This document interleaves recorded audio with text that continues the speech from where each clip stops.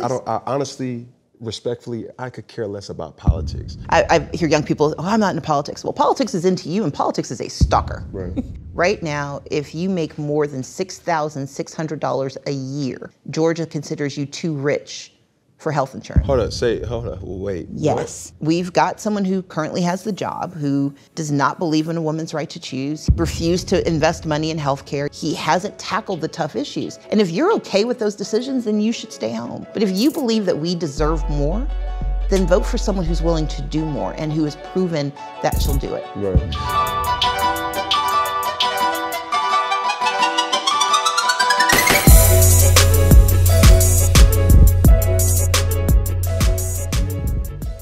Yo, what's good? What's poppin'? What it is, what it ain't, what it could be, what it should be, what it would be. It is Cam Newton, the son, Mr. Boogie to all. And I'm here to give good content for the masses and to promise to keep it funky for your asses. Now, the reason why I whisper is because I'm in the midst of greatness. Now, I told her that I was extremely nervous. Not that I get nervous, I make people nervous. But today, got bit by the bug. I have the honor and the pleasure of speaking to an author, having the pleasure of speaking to a business owner. I have the pleasure of speaking to a lawyer, amongst many other things, and hopefully the next governor of Georgia. Thank you. Miss Stacey Abrams, how are you? I am quite well. Thank you for asking. How are you? Now listen, I am phenomenal. Thank you for giving me the most expensive thing anybody can give, and that's time. Thank you. And I told you off camera that what I want to do, just no different than any other guest, is really humanize them in a way that I'm able to bring something out of them that nobody probably ever has gotten. And it can be something as simple as, oh, I really like popcorn, or I really like this, or I really like that. So as we're talking about it, as I was looking into, the history of your evolution, right? The author, the romantic novelist. Yes. Please enlighten me to, we all see the State of the Union, right? Very articulate. You represent the culture and a people so proudly, right? How did we come up with that, or what kind of sparked that interest? So my mom was a librarian when I was growing up, so I loved reading. I've been reading since my earliest memory. I actually tried to write a romance novel when I was in middle school, but what? Yeah, it was really short because I couldn't date till I was 16, so I was missing a lot of the context. Okay. But okay. Watched a lot of General Hospital and One Life to Live as a child. But always loved romance. Used to read romance novels with my sisters, and I have a great aunt who passed away. She used to just collect them. When I was in law school, I wanted to write a book, and I'd always wanted to write a book. The book I wanted to write was actually based on my ex-boyfriend's dissertation. He was a chemical physicist. What? Yes. What's his name, so I can... Well, his name is Derek Williams. He's actually in the book, in prison, because it was a bad breakup. We broke up long before I used to... But this is fictional or non-fictional? For real, he is a chemical physicist. In fiction, he is in prison in the book because I was still bitter when I wrote the book. Oh. We were friends by then because Yeah. How did he feel about that? He understood why. I'll say less. He knows why he's in there. Okay. So I wanted to write a romance novel. I wanted to write a spy novel. Okay. But it was the late 90s, and black writers couldn't get published in espionage. Just think about it. There were no black spy novelists. And then the only places where black women really could get published in mass fiction was romance. So I made my spies kill all the same people they were going to kill, but I made them fall in love, and it became a romance novel. And that's how I started writing romance. Listen here. Well, we can end it right there, you know what I'm saying? We got because I never would have known that, but more importantly, just for you to be able to, being a public official or being a person of influence, right? I'm pretty sure you've seen your life change in a blink of an eye, right?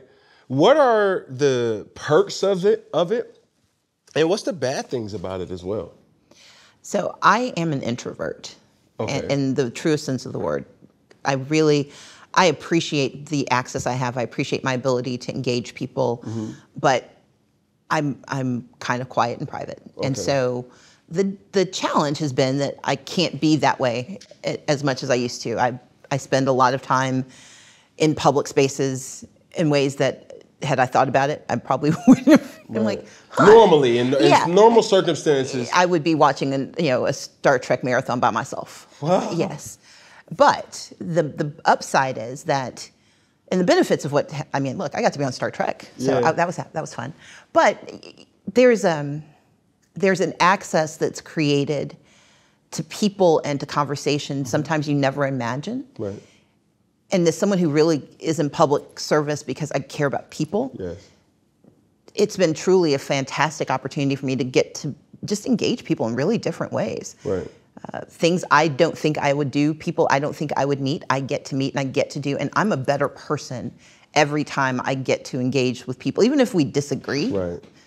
And so, yes, you give up privacy, you give up alone time, but you gain access. You get to, live out your childhood dreams of walking on, I got to descend from a spacecraft. So, that was kind of cool. So you're a very sci-fi preferable show watcher. I watch everything. Now, sci-fi, I love science fiction. Okay. But I have a deep and almost religious commitment to television. Okay. Yeah. So take us there to if we still had TV Guide. Yes. Right, which we don't. Well, we have it in social media form or whatever because of Twitter or Instagram. What would be the top 3 most visited TV networks or shows or series or movies in Miss Abrams' catalog? So right now, I curate kind of differently. So I just finished watching Eureka, which is a sci-fi show that I missed when it came out, but ended up binge watching the full 5 seasons. But yesterday I watched the FBI. They come on CBS. So FBI Most Wanted, FBI International. I will watch the 3 Law and Orders that just premiered because it's back. I need the Equalizer to come back.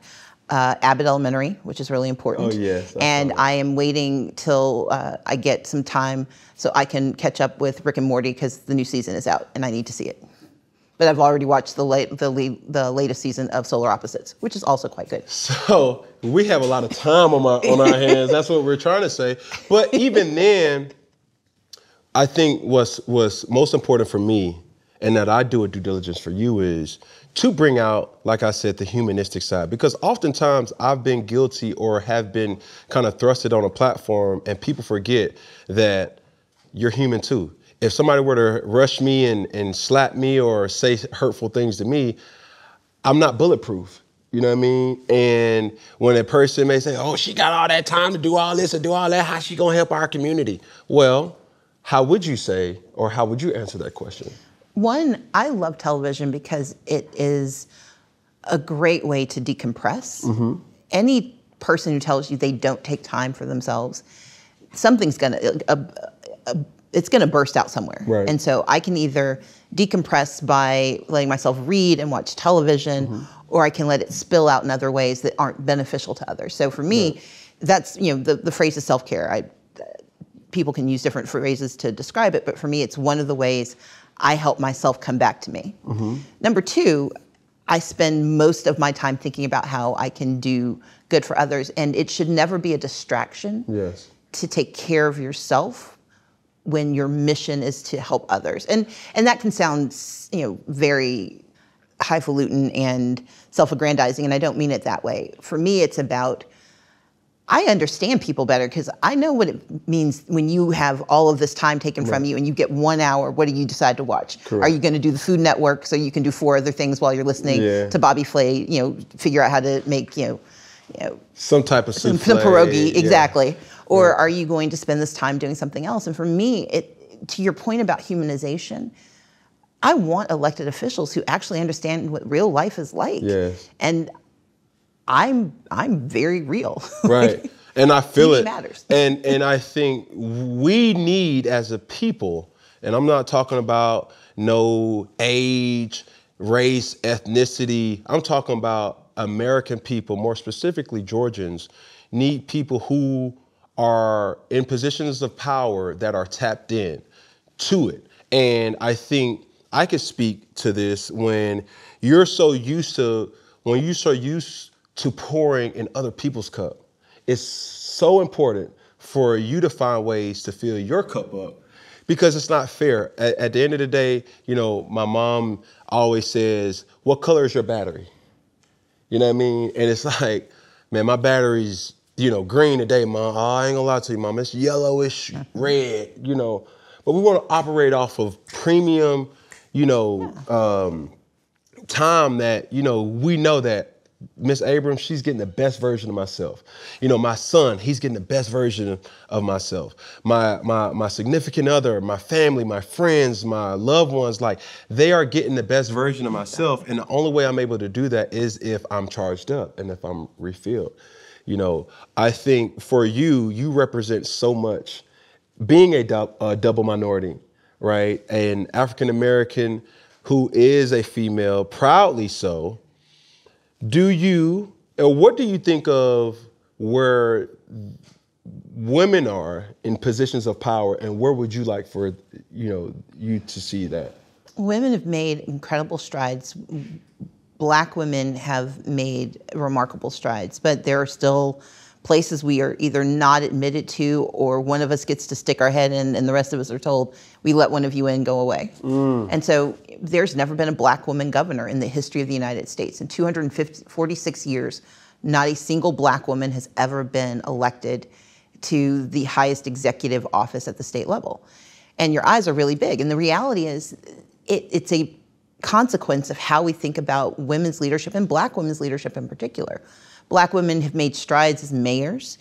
We've had a U.S. Senator, we've got a vice president, but getting black women into the position of power that has the most direct control over our daily lives, that's what the governor is. Most people know the presidency, they know the mayor, but it's the governor who decides how funds are allocated for education, for housing, for healthcare, for how you make your living.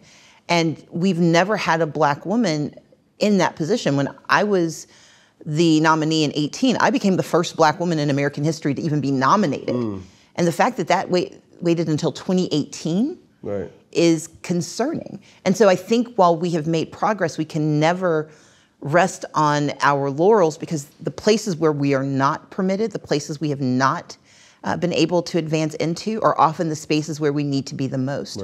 For me, the issue of reproductive care, that's a governor's decision.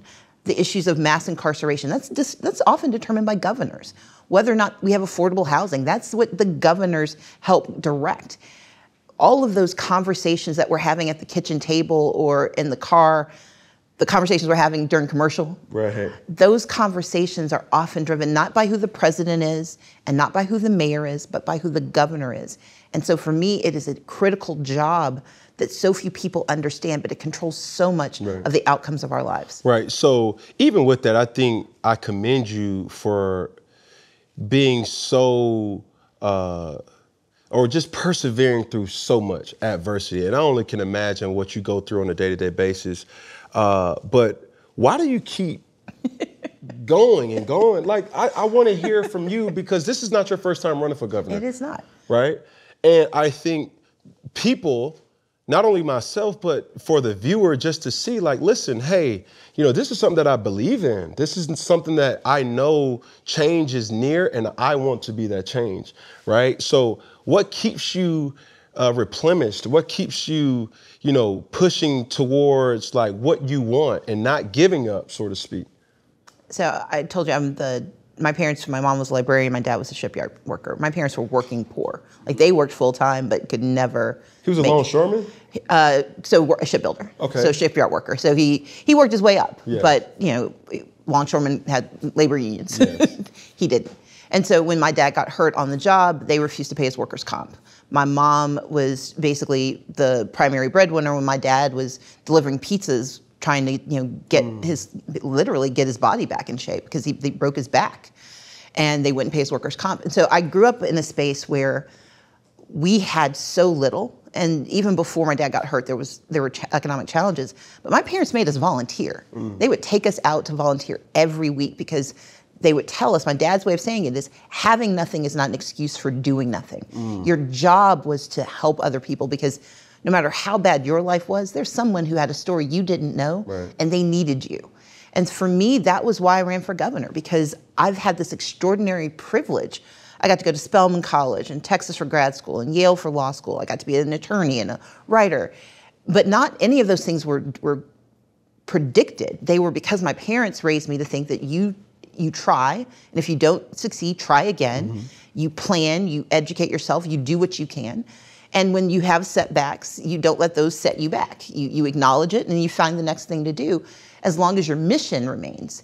And so when I ran for governor, my mission was to serve the people of Georgia, and make sure that the millions of people who watch everyone else get more. And they don't want to take anything from anyone. They just want to be able to take care of themselves, take care of their families, but they can't figure out why it hasn't worked or why it's so hard. I know what the answer is. I know what government can do if it works well. And when I applied in 18 and didn't get the job, it would have been, for me, there was never a question of giving up, because I said this is what I wanted to do, so my job was to figure out how do I do it.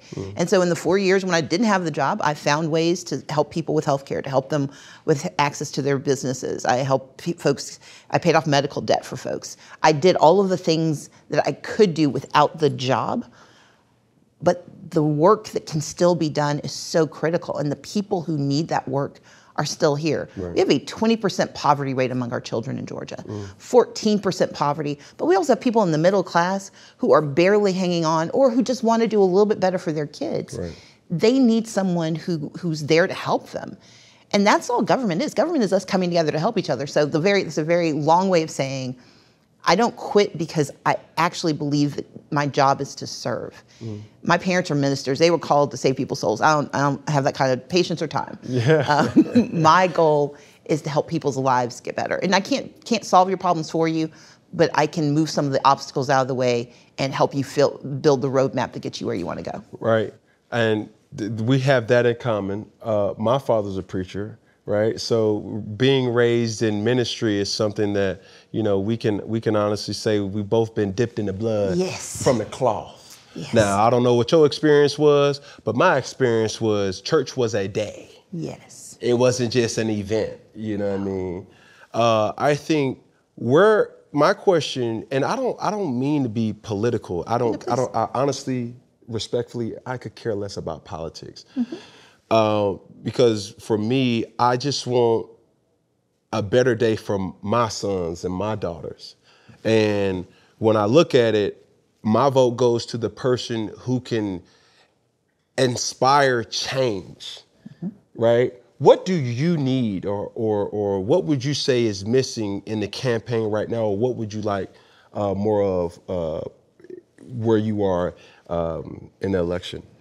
So you hear about this enthusiasm gap. There is an enthusiasm gap. There's a trust gap.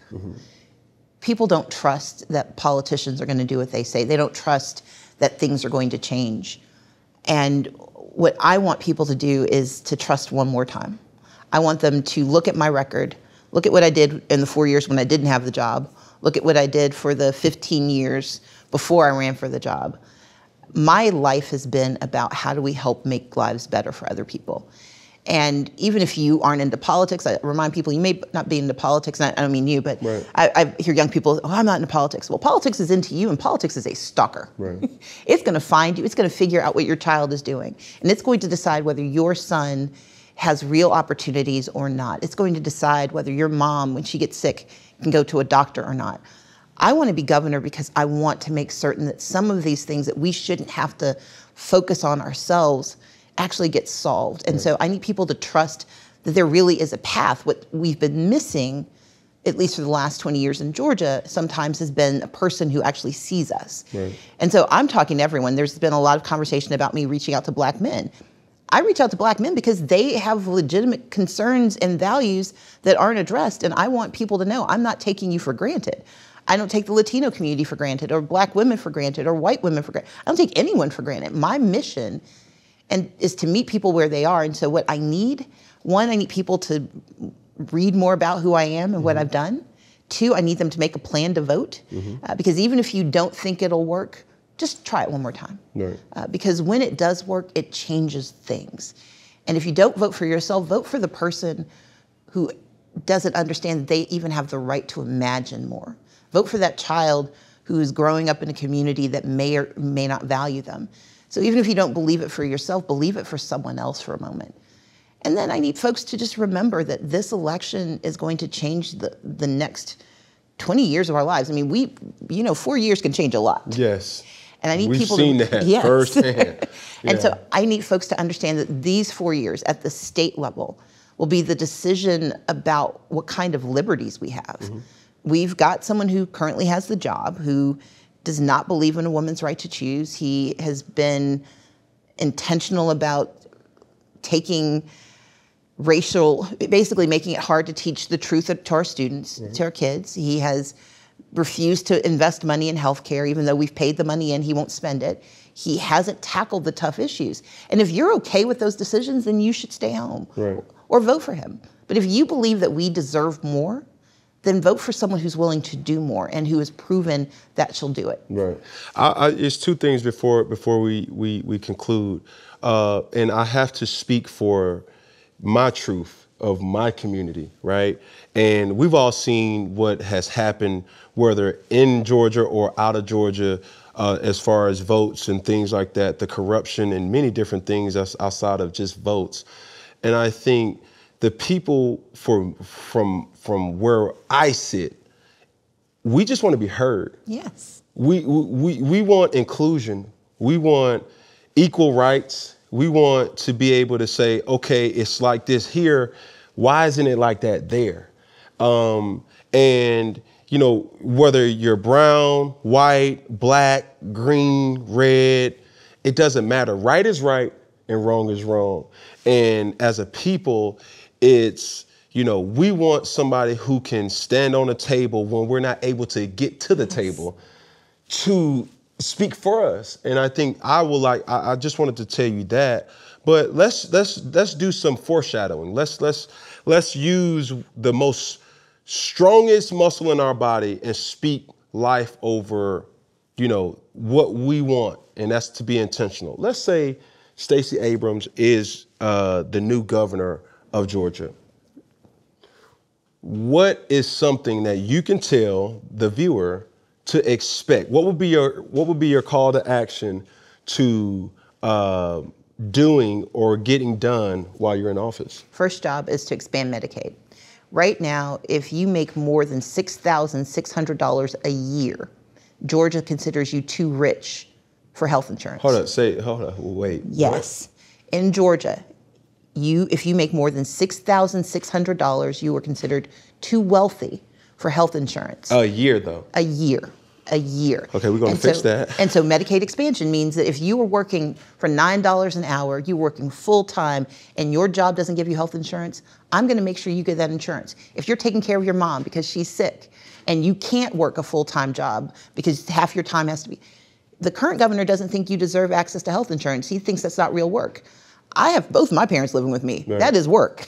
So I want to make sure you have health insurance. But it also creates 64,000 jobs across the state of Georgia, so in every part of the state.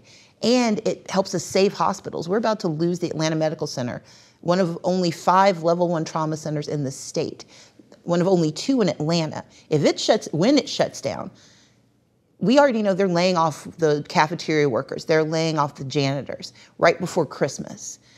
We could have solved this problem if the governor had accepted $12 billion that we've already paid for. He won't bring the money home because he doesn't think that people deserve health insurance. That's my first mission, because if you guarantee people access to being able to take care of their bodies. Especially in a time that we're living in. Exactly. If you can take care of your body and your mind, because it's also how we get mental health care in the state. Wow. If we do that, that changes everything. It makes it easier to do affordable housing. It makes it easier to invest in education. And we've got the money. We've got the money right now. We've got $6 billion in surplus after we paid every bill, after we put 15%. You and I both know the good Lord only asked for 10. Yeah. Georgia does 15. Once you've done that, we've got $6.6 billion left over. And I want to spend it on healthcare, education, housing, and then helping small businesses get the same support that big companies get. Absolutely. I do those 4 things. I think I will have done a really great job as governor. Plus, I intend to repeal his ban on access to reproductive care for women. I just got chills. Listen, man, for the people who sees this, is this like a paid advertisement? I'm Cam Newton and I approve this message. Take your asses out there and vote. This is my platform. And Miss Stacey, right before we leave here, we're going to end with looking at this camera first. Okay. Then we're going to go to this camera second. And then we're going to finish with this camera right in front of us. We're going to say 1 finger. 1 finger. 1 pinky. 1 pinky. 1 thumb. 1 thumb. 1 love. 1 love. Yes. By the way, socks are awesome. Appreciate you. I just try to get a little sauce. Those socks are awesome. You know what I mean? A little sauce. Yes, ma'am. That's it. Thank you.